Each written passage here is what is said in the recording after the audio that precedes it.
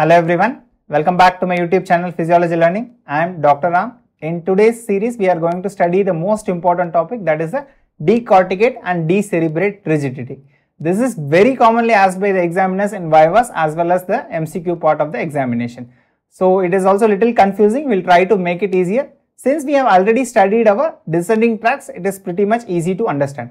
I would suggest all of you to watch the descending tracts video and come back to this video. So coming to the topic, we are discussing our CNS lecture wherein we are discussing our motor system, under which we are discussing our decorticate and decerebrate rigidity. So coming to these pathways already we have discussed in our descending tracts, but just we will revise them back so that we get a knack of it. Here we can see that we have basically the descending tracts are classified into lateral tracts and medial tracts. The red ones are the lateral tracts and the blue ones are the medial tracts. And here I have described the cortex, midbrain, pons, medulla. Cervical means these fibers, if I stop a tract at somewhere in the cervical region, it means that these are giving fibers to the upper limb only. And coming to the lumbosacral, if any tract is coming till the way to the lumbosacral, it means that it is giving branches to the upper limb also as well as the lower limb also. So these are the major classifications that we are going to understand. So coming to the tracts, there are only two major tracts in the lateral system of pathways. That is the rubrospinal tract, as we have mentioned here, red nucleus. This red nucleus is nothing but a rubrospinal tract. This rubrospinal tract is one of the most important tracts in this understanding this decorticate and decerebrate rigidity. What they do is they go all the way only till the cervical region. That is, they are innervating only the upper limb pathway. And what they are doing is they are giving branches for the alpha flexus. So whenever this pathway is activated, what will happen to the upper limb? The upper limb is going to contract and flex because it is directly giving branches to the alpha flexus. Now coming to the corticospinal tract, the corticospinal tract, both the lateral as well as the medial, they are going to give for alpha flexus only. They are going to give for alpha flexus, whereas the lateral corticospinal tract is for the distal muscles. Distal muscles, that is the fine movements muscles. Whereas medial corticospinal tract is for the proximal muscles. And coming to the tectospinal tract, that is the third tract, which is in the midbrain, which starts in the midbrain. See, we have drawn at the level of the midbrain, and this tectospinal tract is innervating the head and eye muscles. Then coming to two reticulospinal tracts, that is the pontine reticulospinal and medullary reticulospinal tracts. They have given here pons and medulla. These both of them are reticulospinal tracts, and both of them will be innervating in the gamma extensors. And all of us know that gamma extensors cannot directly contract the muscle. They have to go to the extensor group and activate the intrafusal fibers. So basically they are going to go to the intrafusal fibers, and finally this intrafusal fibers are going to give sensation to the alpha extensors, and finally they are going to cause the contraction. Whereas one pathway can directly stimulate the alpha extensors, that is nothing but the vestibular nuclei pathway. Vestibular nuclei pathway. Among this pontine reticulospinal and medullary reticulospinal, we know that the pontine is stimulatory to the extensors, whereas the reticulospinal is inhibitory to the extensors. But already we saw that in our discussion of the descending tract itself, that is pontine reticulospinal fibers are dominant over medullary reticulospinal. So when both of them are active, who is going to dominate? Pontine is going to dominate, and he is going to cause the extensors of the limb. So that is all about these pathways. Don't worry about it. Decerebrate and decorticate, we have one beautiful mnemonic to understand them very easily. So now coming to the lesions. What is this decorticate? As the term suggests, decorticate. Here we are going to take the cortex out of the picture. And one more thing before going into decorticate rigidity, all these tracts, they are under the influence of the cortex. So cortex is like a boss who is sitting there and controlling and keeping in control of all the tracts. If the cortex is intact, if the cortex is functioning properly, he is going to keep other tracts under control. But if the cortex is not functioning, what is going to happen? All other tracts are going to perform their action very aggressively, very vigorously. So for example, let's take one tract. If the rubrospinal tract, that is a red nucleus tract, is under the control of cortex, it is not going to cause severe flexion. But when cortex is out of the picture and cortex is not controlling it, what is going to happen? It will cause severe flexion of the upper limb. Why upper limb? It is coming till the cervical. This is one of the example.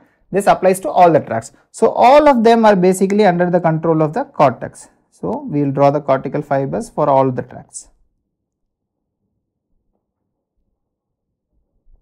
All the tracts are influenced by the cortex, but except the vestibular nuclear tract. Vestibular nuclear tract is closely associated with which part of the brain? It is associated with the cerebellum, because cerebellum and vestibular nuclei, they are involved in balance mechanisms. So the cerebellum, the Purkinje fibers, they give a negative influence to the vestibular nuclei. The cerebellar Purkinje fibers of the cerebellum is keeping the control. So let's try to understand the lesions now. So first lesion, we are going to draw the decorticate lesion. So decortication means the cortex, we are trying to take it out of the picture. So this lesion is in the upper midbrain region. So this is the lesion. So let's name this lesion as A. So let's try to understand what happens in A.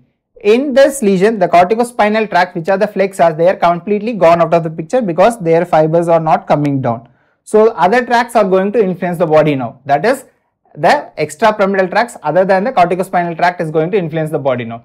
Who are all going to influence predominantly? That is the rubrospinal tract as well as the pontine reticulospinal tract. Because rubrospinal tract, let's see, now rubrospinal tract, which was under the control of cortex, is free from cortical inhibition.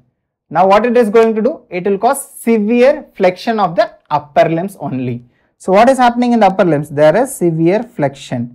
So A is nothing but our decortication. So let's try to understand what happens in decortication. What is happening in the upper limb? The upper limb, the rubrospinal tract is going to be very active now and he is going to flex it. So there is flexion of the upper limb.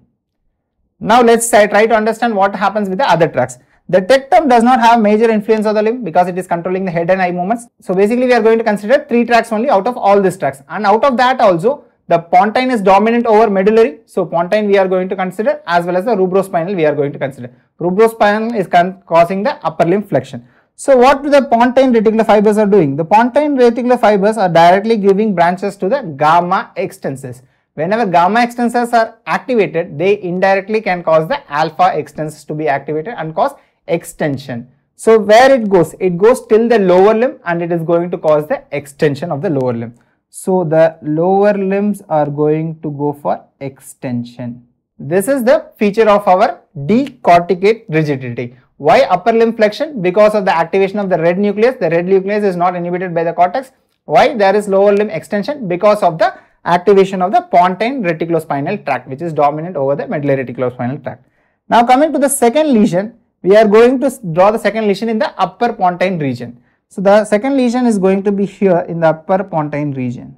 So what will happen whenever the lesion is in the upper pontine region? So let's name this as B. This B is nothing but our decerebrate rigidity. So what happens in decerebrate rigidity? See, the flexors are all cut. The corticospinal tract is also cut, as well as the red nucleus is also cut. Now red nucleus is cut. It was going to the upper limb flexors. Now upper limb flexors are not activated. So what will happen to the upper limb? The upper limb is going to go for extension because only the extensors are active now. Extensors like the pontine reticulospinal tract is only active now. So what happens is going to the upper limb. The upper limb is going to go for extension. What is going to happen for the lower limb? Lower limb condition is very similar because the pontine reticulospinal tract is still active. This tract is not damaged at all and they are going to still cause the lower limb extension. So now coming to the conclusion, what happens in decorticate rigidity? There is upper limb flexion and lower limb extension. What happens in case of decerebrate rigidity? There is flexion of all 4 limbs. Now let's try to understand this with an easy mnemonic. So coming to decorticate rigidity, here upper limb flexion is there and lower limb extension is there. Decorticate rigidity, as the name suggests, you can see here there is only 2 E's. So only 2 limbs are going to go for extension. Which 2 limbs are going to go for extension? Both the lower limbs are going to go for extension. Now coming to decerebrate, the mnemonic is pretty simple. How many E's are there? 1, 2, 3, 4. So all 4 limbs are going to go for extension. So all 4 limbs are going to go for extension. In your exams also, if you are getting confused with it, just use this mnemonic. If there are 4 E's in the question, that is decerebrate rigidity, then the answer is going to be all 4 limbs go for extension and you can eliminate the rest of the options. Whenever there is 2 E's in case of decorticate rigidity, two limbs are going to go for extension, and we know that rubrospinal tract will make all the difference, and rubrospinal tract comes only for the upper limb and it is going to flex the upper limb. So the answer is going to be only the lower limbs are going for extension and the upper limbs is going for flexion. So what is the tract which is making the difference between a decorticate and a decerebrate rigidity? In a decorticate rigidity, the rubrospinal tract is preserved, like the rubrospinal tract is not cut. So that is the difference between a decorticate and a decerebrate rigidity, which is responsible for the flexion of the upper limb in case of decorticate rigidity. I hope it's clear. Now there are some additional lesions which are done along with the decerebrate rigidity. This is not very important considering the decorticate and decerebrate rigidity, but this is a good to know area. So they are doing a decerebrate rigidity. Along with that, they are doing some other manipulations in some other regions. So let's try to understand this added lesions. So our decerebrate rigidity is in the upper pons. So since we have already named this as B, we will keep the same naming this as B. Along with decerebrate rigidity, suppose we are injuring the cerebellum also. So what happens? Let's try to understand. Whenever cerebellum is injured, let's take this point as C. Now what we are doing is we are combining B along with C. So what decerebrate rigidity was doing? It was extending all four limbs. Now what this Purkinje cells were doing, this Purkinje cells of the cerebellum, they were going and inhibiting the vestibular nuclei. Let's try to understand what this vestibular nuclei was doing. This vestibular nuclei, they are directly innervating the alpha extensor. When somebody is directly innervating the alpha extensor, it will cause more extension. So whenever both the lesions, that is both B and C is happening, the decerebrate rigidity will be exaggerated. This form of lesions is also called as decerebellate rigidity, because in C we are cutting the cerebellum. So this is also called as decerebellate rigidity. Now they are going to make one more lesion in the decerebrate rigidity, which is also called as deafferentation. We know that whenever gamma extensors are activated, they are not going to directly contract the extensors. They are going to go to the alpha extensors and contract them later. They are going to go through the 1A fibers and activate the alpha extensors and finally contract it. When they do a deafferentation, like cutting of this afferent, they were studying what was happening. So for example, now they have cut this afferent. So let's take this lesion as D. Now they are combining B with D. Now they are combining B with D. Whenever B with D was combined, that is decerebrate as well as deafferentation. What will happen? Decerebrate is causing the rigidity, but for it to cause the rigidity, it has to activate the alpha extensor. Now this alpha extensor cannot be activated because we have cut the fibers which is activating the alpha extensors. So what is going to happen? The extension that is caused by the decerebrate rigidity is going to reverse back. There is a reversal of decerebrate. Then they studied all three together, like B, C and D together.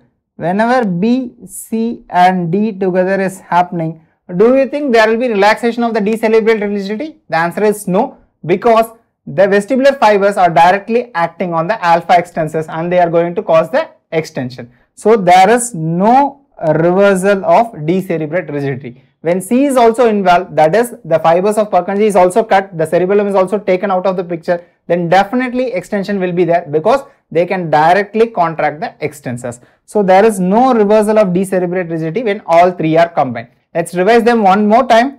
In decerebrate, it has 4 E's, so all 4 limbs go for extension. Whereas in case of decorticate, it has 2 E's, so it is going to go for upper limb flexion and lower limb extension. And which is the tract which is making all the difference? Just remember this again and again. It is rubrospinal tract. This rubrospinal tract is preserved in cases of decorticate rigidity. I hope it's clear. Thank you for watching. If you like my video, subscribe to the channel and share it with your friends. Thank you so much.